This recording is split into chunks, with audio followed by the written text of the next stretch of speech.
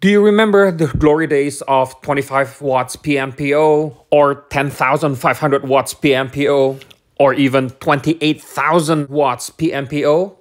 They're back!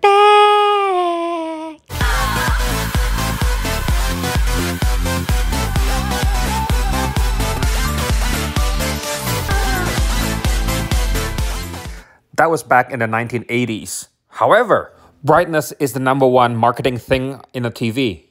Everyone, and I really mean everyone, be it Samsung or LG or Sony, they all claim their TVs being better simply because they are brighter.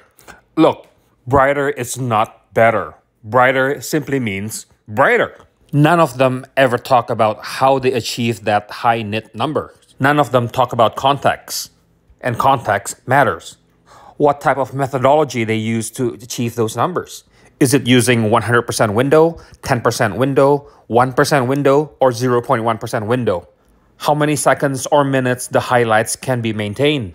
How much of that number can be maintained post-calibration? The possibilities are endless. You don't need 2,000, 3,000, 4,000, 10,000 nits. Just look at my messy living room. It's an OLED TV with rated 1,000 nits, but post-calibration and to maintain any type of accuracy, the actual achieved brightness is only 800 nits. But as you can see in the sample picture, even in a very bright room, all I need is 800 nits max. So there's no need to be wowed by exaggerated specs. If you want to be wowed at all, wait until professional calibrators have reviewed the TVs properly. As for myself, I would rather have a TV that's really accurate over a TV that's insanely bright for no reason whatsoever. So feel free to share your thoughts down below in the comment. And don't forget to like, share, and subscribe to my channel.